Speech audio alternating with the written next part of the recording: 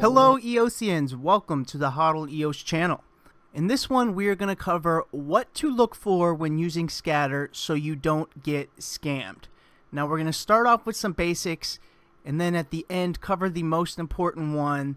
So you're going to want to stick around to the end. If you do confirm the action we cover in the end from a scammer, you will lose access to your EOS account. So it's very important.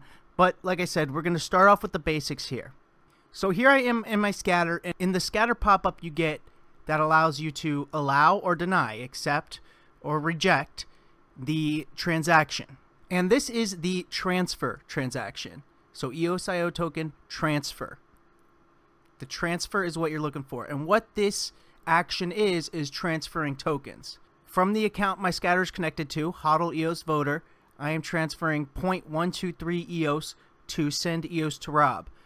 So if you do get the scatter pop-up with the transfer action and you are not wanting to transfer tokens, simply deny the action.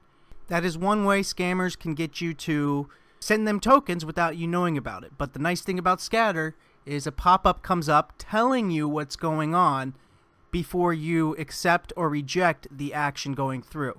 So if you think you're claiming an airdrop or something and the transfer comes up and you're not wanting to transfer tokens, you're not wanting to send tokens to somebody, deny that action. Now there is a caveat to this, and this is with staking. So if we just use the HVT higher vibes staking as an example, this is what scatter looks like when the account hodleosvoter is staking to HVT. What is happening here is my account, which is connected to scatter, hodleosvoter, is staking to HVT, and that goes to the HVT staking IO contract. So there is that caveat there that if you are staking, the transfer is a normal action as seen with the HVT staking contract. So I am going to go ahead and stake these, so I'm going to click allow. So if you are staking, you can see that transfer as you are transferring your tokens from your account to their staking contract. Let's get into the most important one. If you confirm this action from a scammer, you will lose access to your account. They will gain access to your account. Alright, here it is. The update auth. So if you see update auth and you are not trying to change your keys for your EOS account, this is a clear action of a scammer trying to gain access to your account. You should only ever see the update auth here or in the sidebar here. Update auth. You should only see that if you are trying to change your keys for your account yourself. If you are not attempting to change your EOS keys, the keys associated with your EOS account, immediately deny this. They will say something like, you know, connect scatter and click the button to claim this airdrop or something like that. But then when the scatter pop-up pops up, it says update auth. And people don't look at it. They just click allow. And what this is doing is changing the EOS keys attached to your EOS account right now to the hacker's key. So that means you will no longer be in control of your account. The hacker with this key will be attached to your account. So this is the most important one. If you ever on scatter see update auth and you are not the one trying to change your keys, immediately click deny.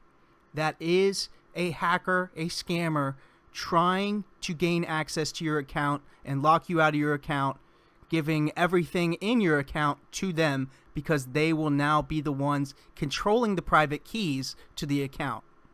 And this is the main one to look out for. This is how we've seen multiple people's accounts get quote-unquote hacked or scammers gain access to the account. This is how they do it. This is what you will see in scatter, the update auth. So again, I can't stress this enough.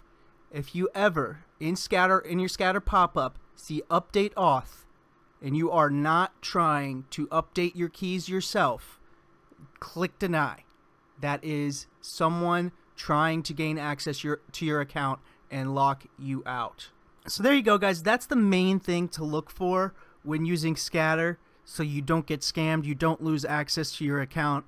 I've had comments on some of the videos saying people are afraid to claim an airdrop or use stake mine or something like that because they're afraid it could be a scam and a scammer's trying to hack them. Well, this is what you look for. The update auth is the big daddy, the one that if you see it in your scatter pop-up and you yourself are not trying to change your keys to a new key that you control, immediately hit that deny button because it is a hacker trying to gain access to your account. So I hope some of you out there find this helpful. If you do, drop a like. If you're not subscribed already, hit that subscribe button and click on that notification bell for more EOS and EOSIO related content. But that's going to do it for me for this one. I will see you guys in the next one.